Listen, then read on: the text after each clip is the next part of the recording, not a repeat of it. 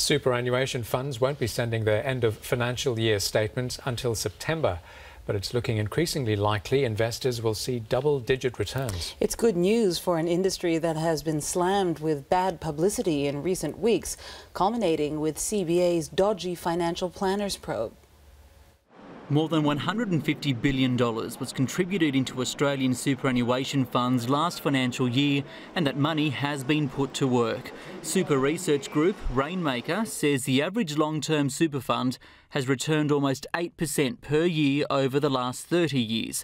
After a couple of negative results during the global financial crisis, returns have mostly performed above average. That's likely to continue, with Rainmaker expecting statements to show a 12% return for the average super fund in 2013-14. It's been a really strong collection of years, and funds have recovered remarkably on the back of the share market rally. Research house IBISWorld says the superannuation funds management industry will be one of the fastest growing sectors of the economy this financial year, with revenues expected to grow by 10.5% to $14 billion.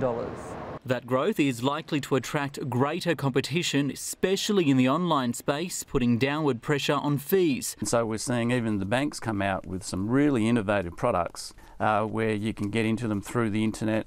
You don't have to go through a financial planner. Some investors are bypassing financial advice, setting up their own self-managed super funds. We tend to have about an extra 40 to 50,000 join the market every year. So there's now over 500,000 self-managed super funds. But many still need quality financial advice. So first of all, you want to look for a certified financial planner rather than the qualified financial planner.